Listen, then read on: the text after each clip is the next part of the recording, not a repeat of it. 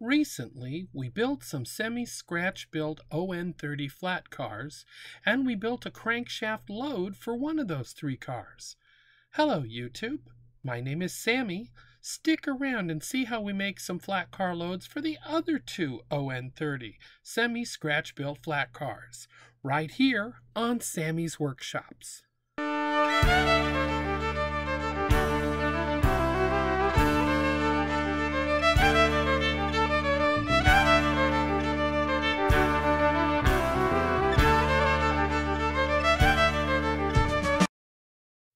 Hello, YouTube.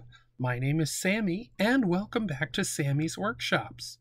Recently, we built some semi-scratch-built On30 flat cars, and we built a unique crankshaft load for one of them. This time, we'll make some flat car loads for the other two semi-scratch-built flat cars. Now, a quick review. We used some freight car underframes from Bachmann, added some strip styrene around the outside, some detail parts, covered the decks with India ink stained coffee stir sticks, and voila, we had flat cars. On the flat with a crankshaft load, we added some Grandt line empty stake pockets around the outside. For the other two cars, we added stake pockets with stakes attached, also from Grandt line, for a little variety. Some wooden pole stock and some dry transfers from our friends over at Clover house. That pole stock comes 10 pieces to a package at a 0.281 diameter, which is approximately 5/16. That'll give us a 14-inch O-scale diameter pole. Since those lengths come 24 inches long, we can cut them to a 5-inch length, which is about 127 millimeters for our metric friends, for a scale 20-foot long pole. Out of a whole package, that would net you 40 pieces of pole stock and then 10 leftover lengths at 4 inches. Let's save those for a future project I have in mind. So even though my package was a little short, it wasn't short from the factory. I had used some of the poles in another project. But anyway, I still had 16 lengths of the 20-foot pole to put on each of the long flat cars and a number of leftovers for that next project. So I was very happy with the outcome. Once I had all the pole stock cut to length, I then cut some scale lumber, approximately 1/8-inch square or scale 3x3 at a length, scale 6x6, at a length of 1 3/4 inches or 45 millimeters for the dunnage to support the poles, 3 pieces per pole load. Then I added a little white glue. In my case, I was using some Mod Podge here to secure the poles to the dunnage, and we begin to stack them up with 6 poles in the first layer, then 5 in the second, 4 in the third layer, and then finally 2 more on the very top. Or was it just 1? Not sure there. Check the picture. I should have. Anyway, a few drops of glue along the way and a little weight keeps those poles aligned while the glue sets up. Next, some 1/16-inch black chart pack tape was used to make up a nice metal band to secure that load for shipping. A thinner piece of tape would have been better, but this was the thinnest I could find, and since I didn't really want to cut it on my own, I used what I could get. I started and ended each wrap of the black tape on the underside of the pole load, and then a drop of CA glue made sure the ends weren't going to separate later. Finally, a few drops of white glue on the bottom of the dunnage strips, and careful placement on the flat car, and the load is set in place. Based on some comments on previous videos, I'm not going to switch to a high-speed video here today. What I'm going to do is let this run out in real time so you can see every step that I'm doing. That way you know what's going on. If you don't want to wait through all of that, why don't you skip forward at this point to about 12 minutes 30 seconds into the video and then pick it up in real time from there. Hope you'll enjoy it. I'm going to have a little music now.